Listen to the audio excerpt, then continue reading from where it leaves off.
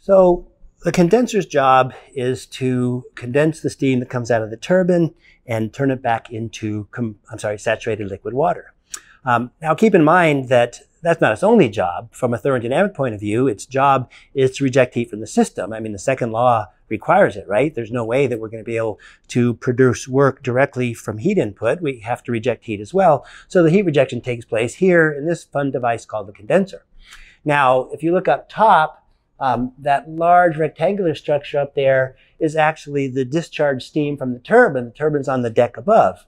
The steam's going to come straight down and into the shell. The shell here is the large cylindrical space of the condenser.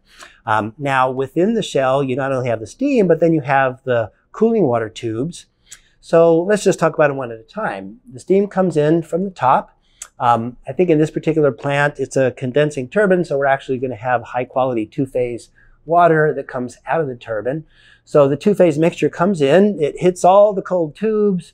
The steam that is still in the vapor form condenses into liquid. Now, granted, it's a two-phase mixture, right? So it's saturated liquid that's formed, and that saturated liquid then collects here in the bottom, and this large section in the bottom is what we'll call the hot well.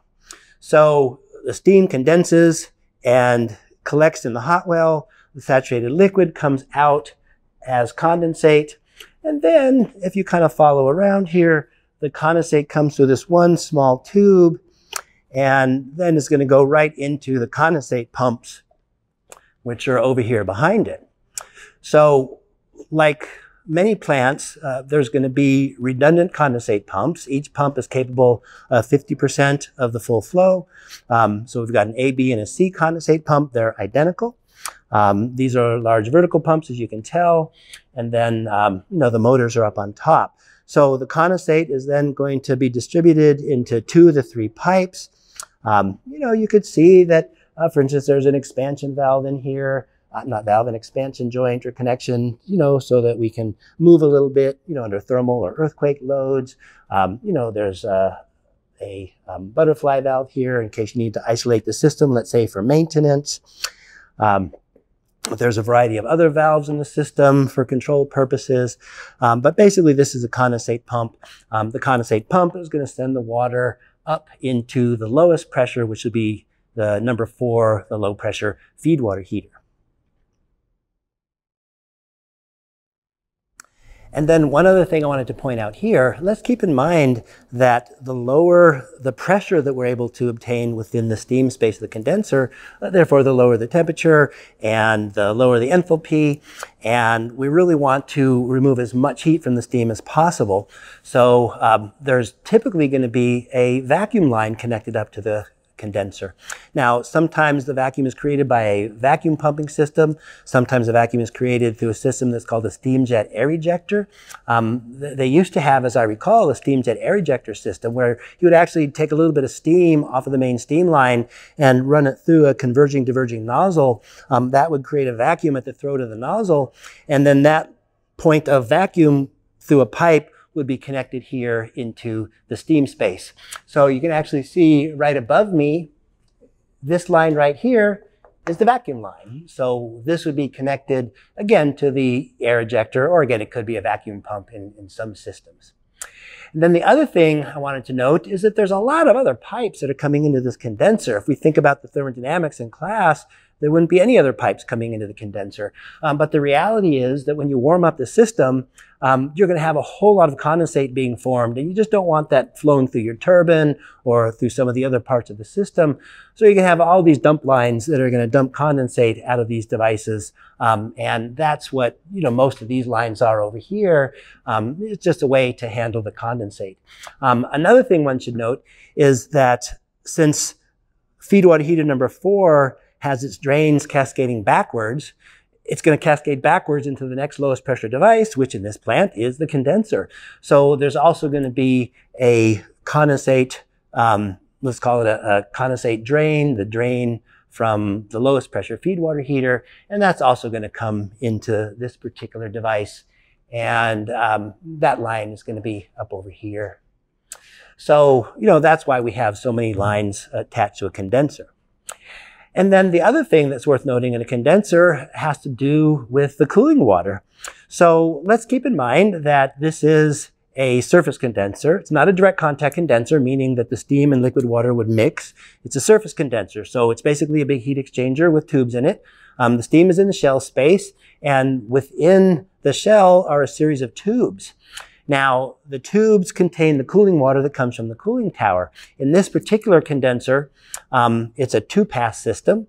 The cooling water is going to come from the cooling tower, and it's going to go through a series of thousands of tubes that are in the bottom half of the condenser shell space.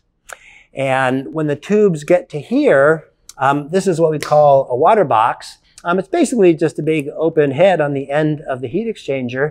And when the water comes out through the bottom set of tubes, it has no other place to go but to go upwards and turn around. And then the water goes right back through the top set of tubes, picking up even more heat.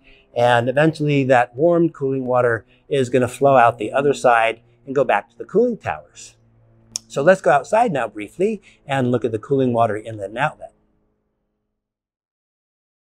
So the other part of the condenser is the cooling water side, right?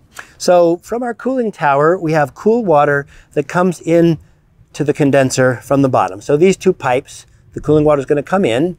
This is actually a divided condenser. There's basically a plate of steel that runs right through the entire condenser. So you can actually run just one half of it at a time if you wanted to. Now, the water comes in through the bottom, and this is again called the water box. So this is outside the shell. This, however, is called the divided water box. So halfway up is another sheet of steel that goes all the way across. Now, when the cooling water comes in from the bottom, it can't go straight up because of the steel, so it has no choice but to turn and go into the condenser. Now, there's actually a space between the water box and the condenser. It's called the tube sheet, and that's really nothing more than where the condenser tubes are welded onto. So there is actually a certain amount of thickness associated with this connection, you know, kind of right in here. And, you know, you can see that right in between the water box and the shell of the condenser, that's the tube sheet right there. So that's where the tubes are going to be welded. Nonetheless, the cooling water comes up, can't go upwards any further, so it makes a turn. It goes through the bottom set of tubes, as we talked about previously, all the way to the other water box, or makes another U-turn, comes out this way, in through the top. And then, again, it has nowhere else to go because of the sheet of steel. So it can only go out the sides, and it comes down on each side and back into the ground and ultimately over to the cooling tower. Now let's keep in mind too that there are a variety of auxiliary heat loads in the plant, like the lube oil system that we have to keep cool, the generators to keep cool. So when the cooling water comes from the cooling tower, a fraction of it is actually going to flow through this pipe, the smaller pipe, and that just goes to these auxiliary heat exchangers for the other cooling purposes.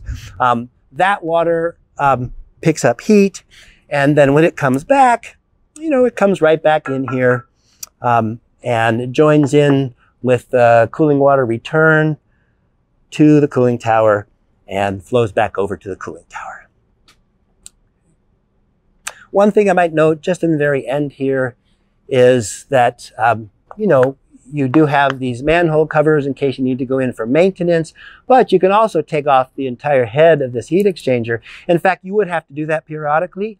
No matter how clean your water is, you are going to get some minerals in there. It will plate out over time. And in order to maintain good heat transfer, you're going to actually have to clean out each of those thousands of tubes. So once you take this off and drain it of its water, what you would see is the tube sheet with thousands of tubes that are now welded onto the end of it. Basically, you have these metal brushes that are on the end of thin metal tubes with motors on the end, and you just turn the motors on and you spin those brushes. They go the full length, about 40 feet or so, cleaning out all the crap, for lack of a better word. And then you do that tube after tube after tube after tube until the whole system is clean.